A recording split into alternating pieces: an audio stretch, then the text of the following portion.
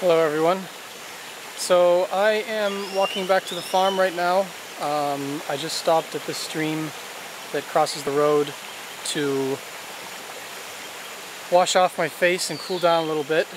And as I bent down and washed my face off in the stream, I suddenly had this this thought come to me.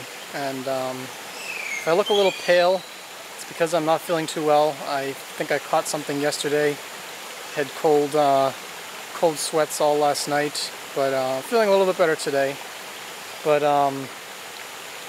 yeah, I had started to walk back up the road here to continue on to the farm, and I realized that I really need to capture this moment because the thought that I had is that important.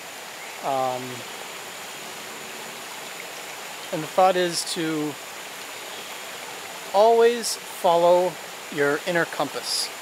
And the reason for that is that just like a compass, if you try to go against what your inner compass tells you, you're gonna come across resistance. And your life is going to be more complicated than it needs to be.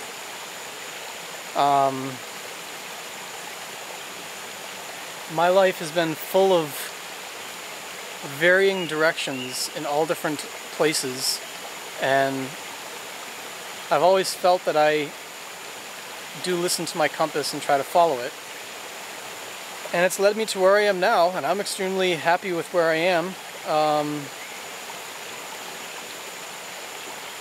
Even if your compass seems to be very undecided or all over the place, keep up with it, follow it. If something interests you or drives you today, go with it. If tomorrow or next week or next month or next year you suddenly find that you're no longer that interested in it, but you want to do something else, do something else. Just always follow that inner compass. And by following it, you will not only find inner peace, but you will be a easier person to be around. You'll be more capable of helping others around you because you'll be passionate about your life. And there's no other way to live than to be passionate about your life. Okay?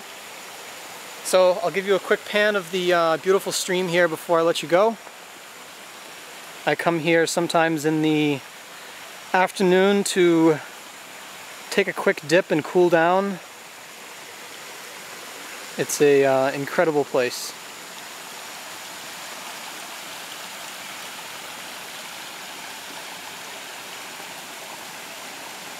All right. Thank you.